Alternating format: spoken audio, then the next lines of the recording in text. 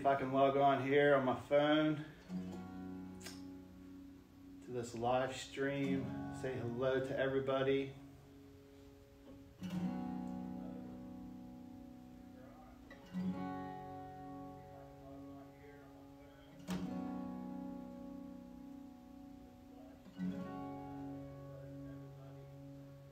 Give a few minutes for people to gather as we prepare our hearts to worship tonight.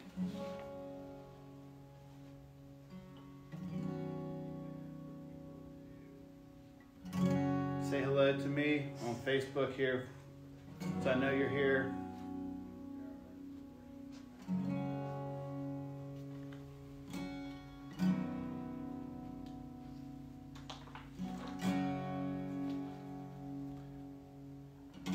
Feel free to share this service. Hit the share button while we're waiting. I see a hello. There's Sue. Hey, Tony. Nancy, you're watching. I see that.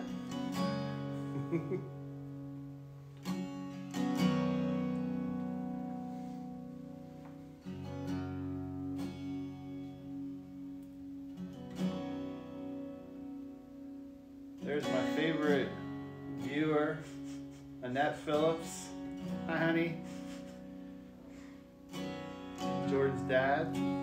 Hey, Dad. Jordan says hi. There's Angie. Hey, Angie.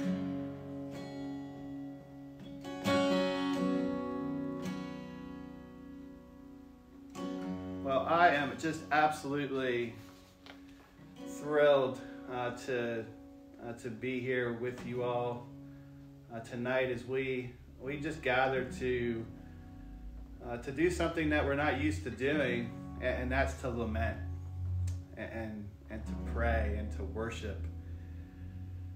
I'm just like you, trying to process everything that's been happening in our world and in our lives during this pandemic. And for me, it all started back probably a couple months ago.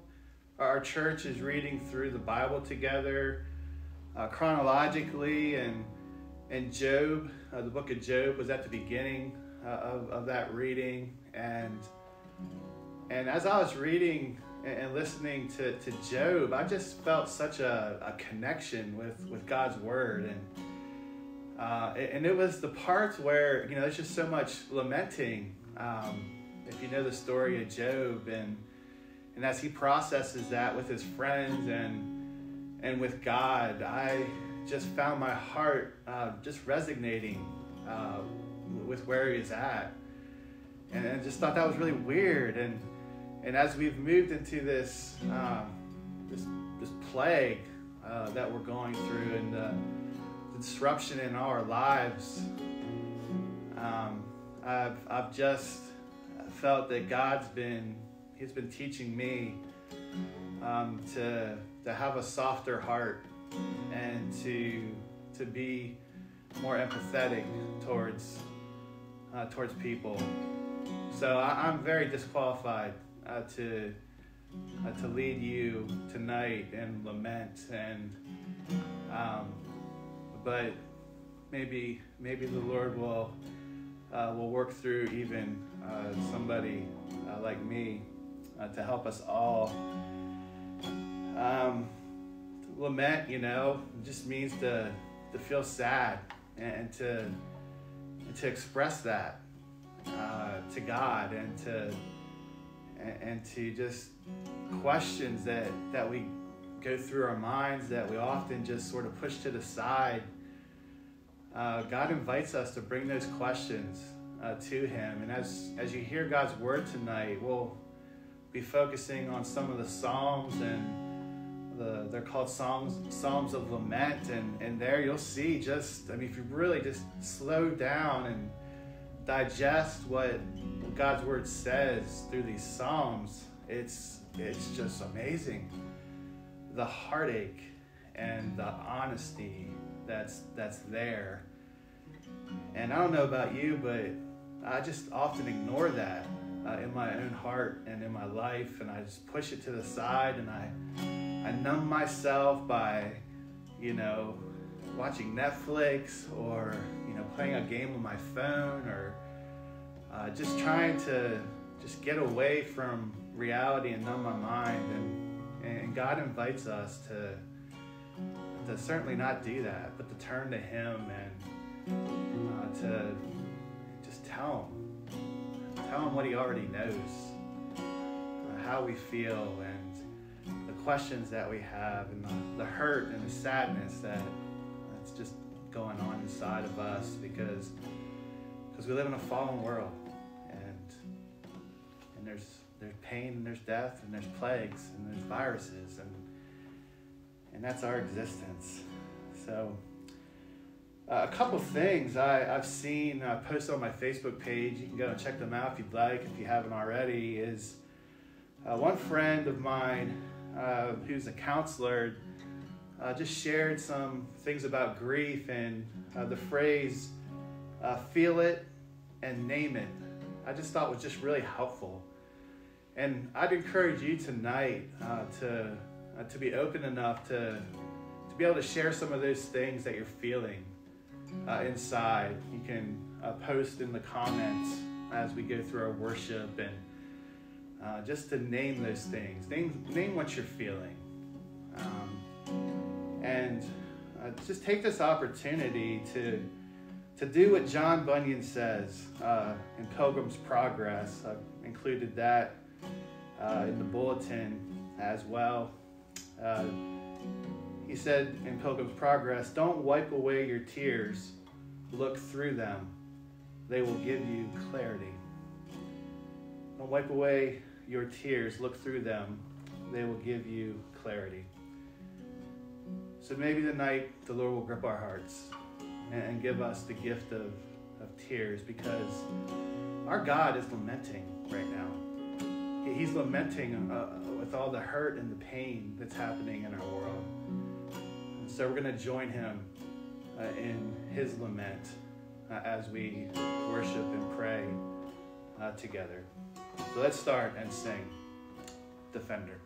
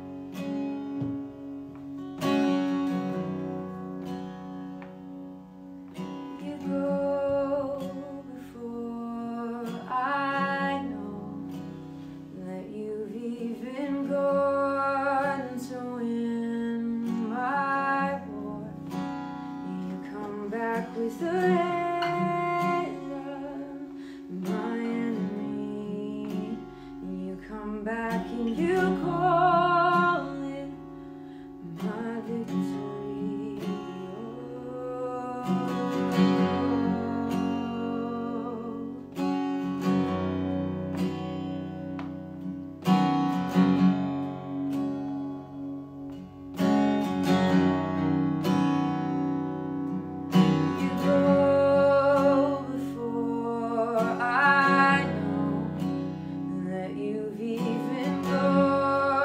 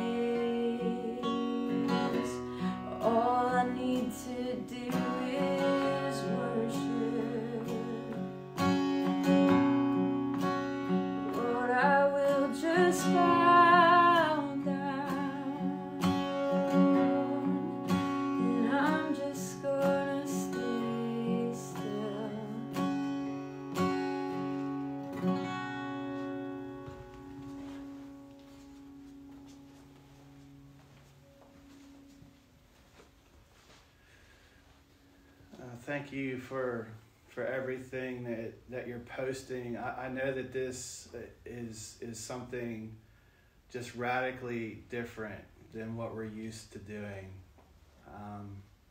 And that is just putting out there our fears, our hurts, our concerns. And JR, I see that you're with us, and your father just passed away. I'm so sorry about that, and I'm just so thankful that you're here with us tonight. I had a dear friend who was a mentor of mine, Tim Russell. He's a pastor. I originally met him at Geneva. He was the chaplain. I was there as a student, and he was just one of the best people that I've probably ever known in my entire life. And he died this week from the virus, and was in the hospital, and leaves his wife Kathy, and just heartbroken over that. And just a couple hours ago, I got a text from a friend, JP, who's been in the hospital since Saturday with this virus and has pneumonia. So if it hasn't hit home for you yet, I'm going to encourage you to brace yourself because it's coming, and as it comes, we're doing this to help us to be able to process it, to be able to go to the Lord with it. And Psalm 77, which is a psalm of lament. I mean, I'm going to read it slow and just listen to the way the psalmist just comes honestly and brutally before the Lord with his questions and just revealing his heart to God. And as I read this, I'll just pause intermittently and continue to post. I think it's good for people just to see our hearts, and it's just ministering to one another as we just name it and name what we feel to the Lord and to one another. Well, listen to these words from Psalm 77. I cry aloud to God, that he may hear me. In the day of my trouble, I seek the Lord. In the night, my hand is stretched out without wearying. My soul refuses to be comforted.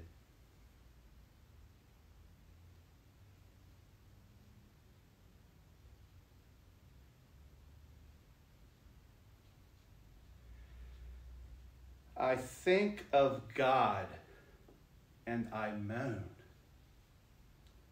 I meditate and my spirit faints. You keep my eyelids from closing. I am so troubled that I cannot speak. I consider the days of old and remember the years of long ago.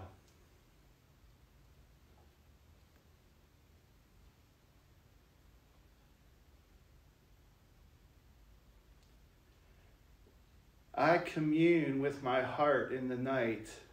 I meditate and search my spirit. Will the Lord spurn forever and never again be favorable? Has his steadfast love ceased forever? Are his promises at an end for all time? Has God forgotten to be gracious? Has he in anger shut up his compassion? And I say, it is my grief that the right hand of the Most High has changed.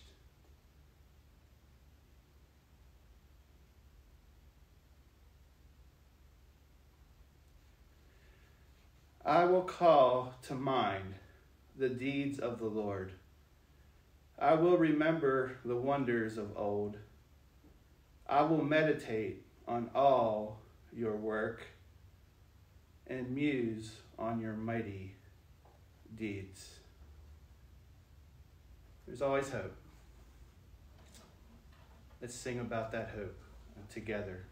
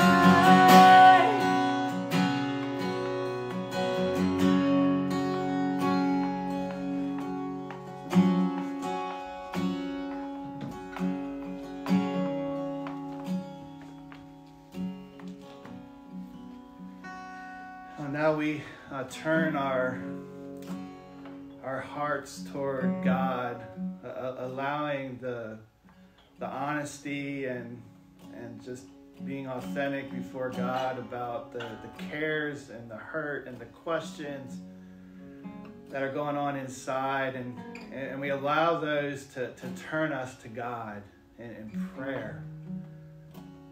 And we are not only going to be praying for ourselves, we're going to be praying for the people that we know who are suffering, who are struggling, who are lonely, who are depressed, who are serving us selflessly, and not just people in our community, in our nation, but people all around the world, people that don't have good health care, people who have governments that are corrupt. We're going to turn our hearts towards God in prayer. And as we pray, we'll remember who God is. The waymaker, miracle worker, promise keeper, light in the darkness. My God, that is who you are. So let's pray this prayer of intercession. The scripture tells us that creation groans with labor pains, waiting for healing and redemption. And the Spirit groans alongside us. We do not know how to pray. There are not words to express all that we feel, and yet we hold on to the promise that God is with us. And we bring all that we are and the people that we love before God. Let us pray. Waymaker, miracle worker, promise keeper, light in the darkness, my God, that is who you are. Loving God, we gather and worship, offering our praise, yet also acknowledging there is pain in our midst. In whatever situation we find ourselves, you graciously welcome us into your presence. Held in your Spirit, we can sing. Waymaker, miracle worker, promise keeper, light in the darkness, my God, that is who you are. Held in your Spirit, we can also admit that it is not always easy to sing these words. And there are times when we cannot sing them. While we yearn to trust in your promise, we have experienced the reality of lies, deceit, dishonesty. Some of us have been left wounded by the words and actions of others, so much so that our voices fall silent. For those who cannot join in the song today, we sing on their behalf. Waymaker, miracle worker, promise keeper, light in the darkness, my God, that is who you are. Sometimes all we can do is cling desperately to these words as life around us changes. We pray for those among us who are in transition, those who are mourning losses, those who are sick, and those experiencing the turbulence of the seasons of life. Tonight, our hearts are heavy with the pain for people who are afraid. We weep with those who are sick, and we weep with the world. Waymaker, miracle worker, promise keeper, light in the darkness, my God, that is who you are. We are confused, we are angry, we are sad. We do not know how to pray, and so we bring our sisters and brothers to you. May our community be a place of safety for them and for all seeking refuge. May we find comfort and rest in your word. Waymaker, miracle worker, promise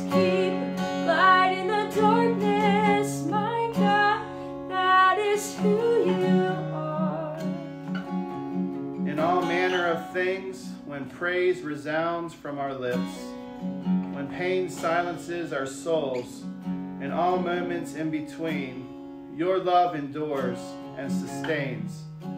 Give us the faith, the trust in your love, and hope in your word that all will be well. Waymaker, miracle worker, promise keeper, light in the darkness, my God, that is who you are.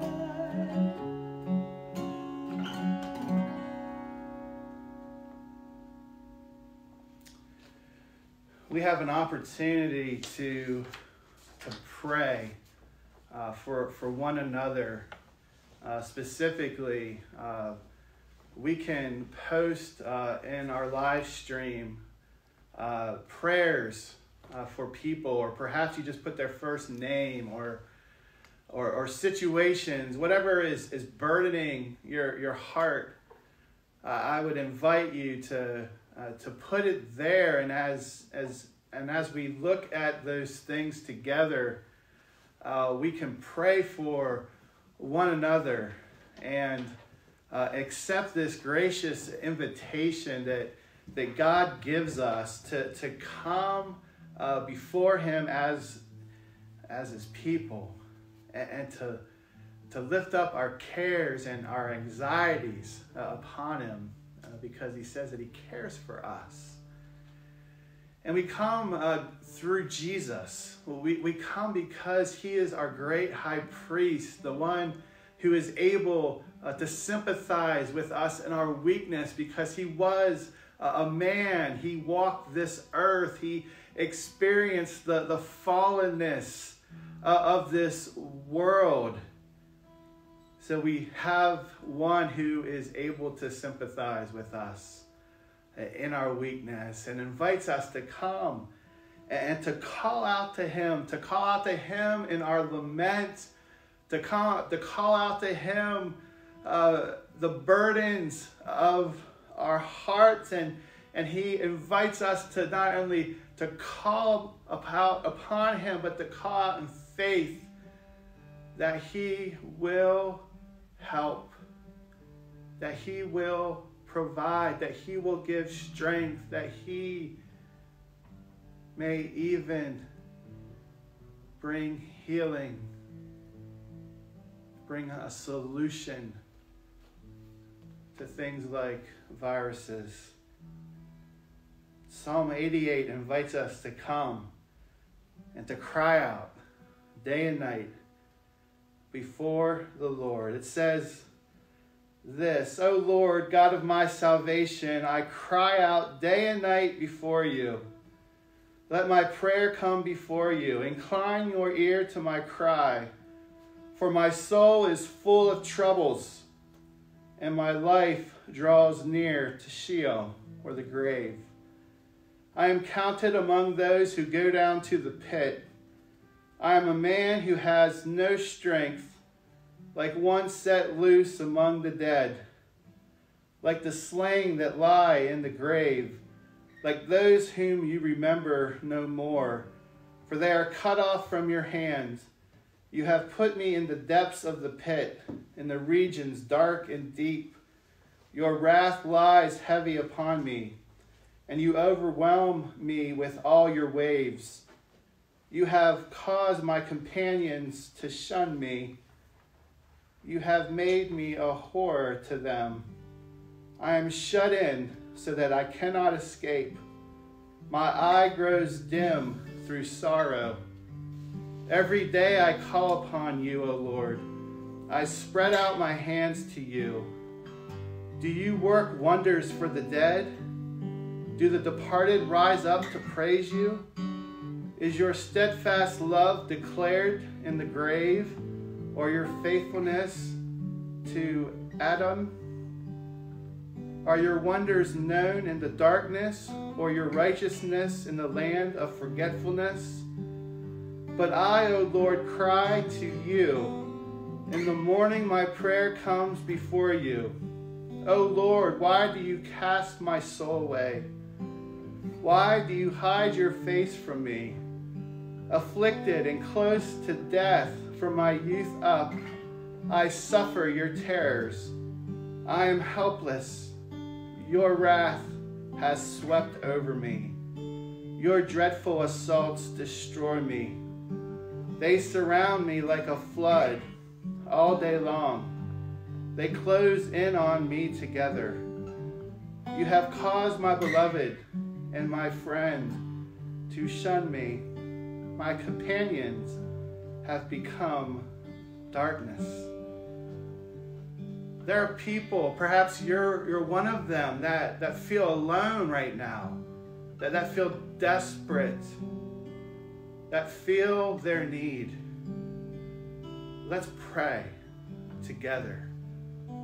Let's pray for one another as we go ahead and include our prayer requests or our prayers in the comments. And let's spend our next moments in prayer.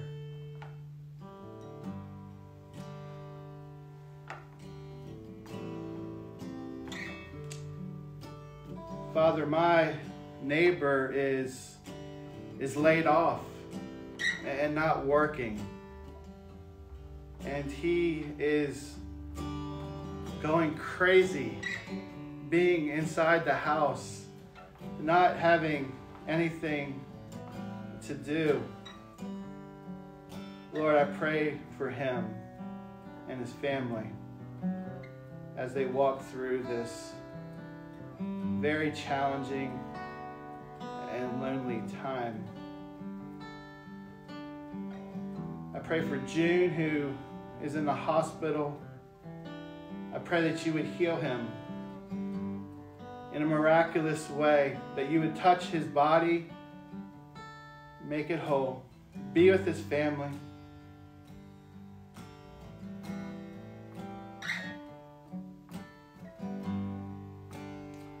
Lord, we pray for loved ones who don't yet know Jesus as Savior and Lord.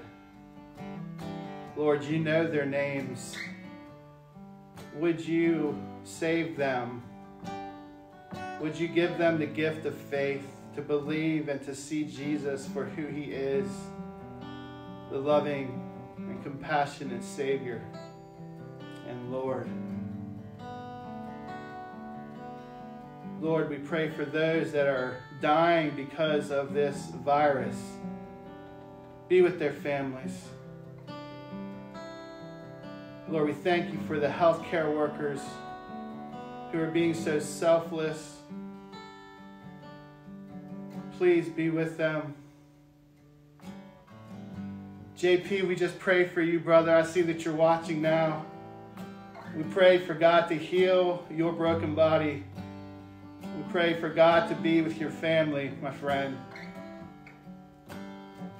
God, by your Spirit, make it so.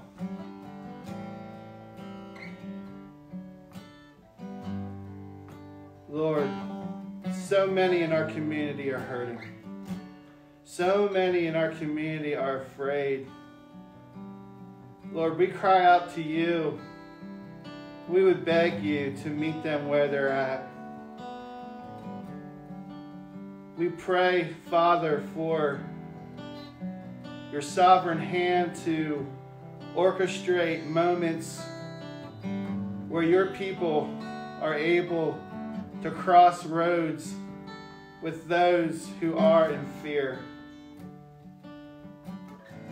We beg you, Lord, to give us those opportunities to help us to walk in your Spirit. Lord, I pray for Joe's mom who is having heart problems.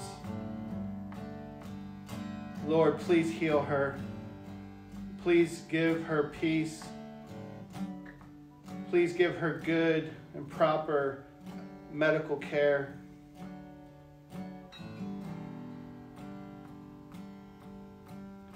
Lord, we pray for our children who have just been disrupted in their lives, who are no longer able to see their friends face to face, who have transitioned from perhaps a classroom with teachers and other students to now being at home, doing online learning. Lord, please bless them in their work. Please bless the parents, Lord, who are trying to navigate this change, who are trying to be an encouragement.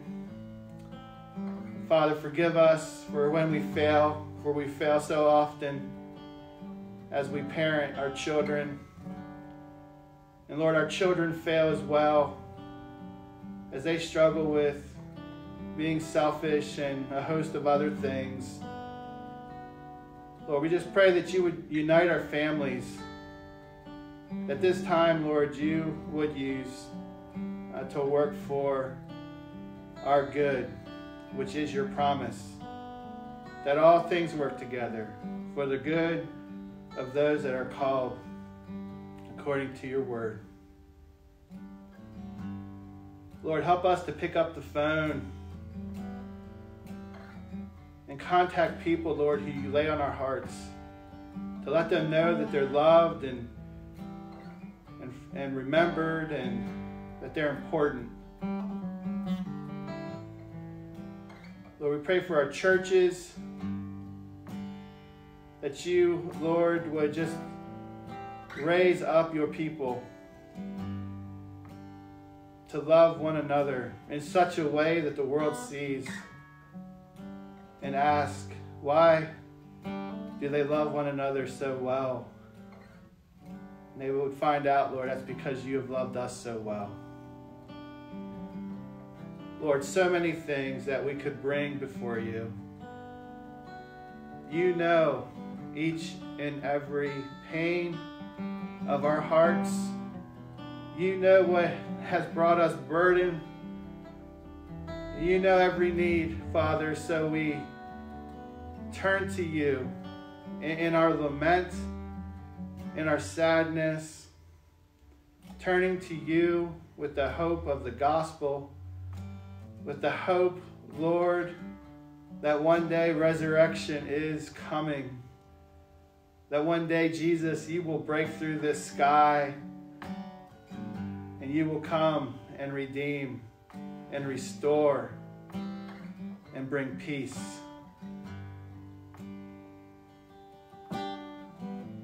Lord, we continue in our worship of you.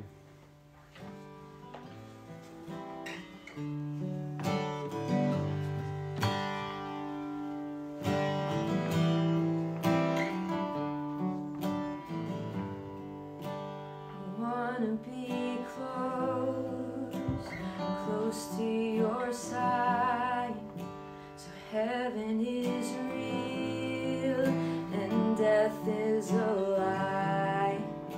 I want to hear voices of angels above singing as one.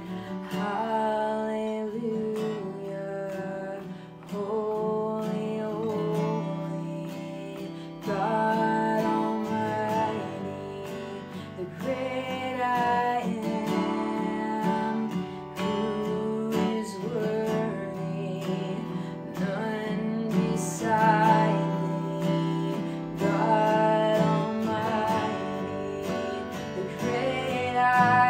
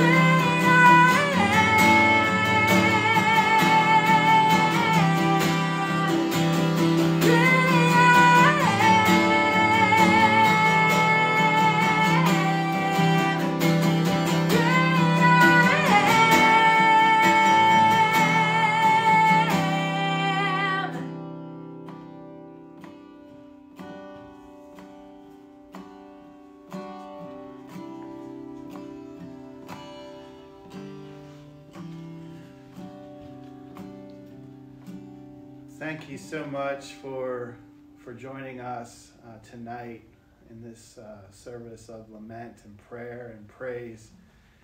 I'd invite you to click your share button if you haven't already to share this with your friends. They might find this to be an encouragement to them. And as we conclude, of course, I'll offer a benediction or a blessing to you. I'm reminded, since I've been thinking about Pastor Tim Russell, who I mentioned earlier, who's recently passed away, who was a mentor and friend of mine when I was in college, and he was our chaplain. We would go to our student worship service, and at the very end, he would go around to each and every single student. There's probably 60 or so of us there, and he would place his hand on our head. Social distancing just was not an issue at that time. And he would just physically touch us and pronounce a blessing over us. And each week in our worship context, that the minister usually does raise his hands. And that was a tradition that started because there was too many people that the pastor couldn't possibly go around and touch each one. But I'll raise my hand tonight, and it is on your head. And I'll pronounce this as we conclude this time of worship and prayer.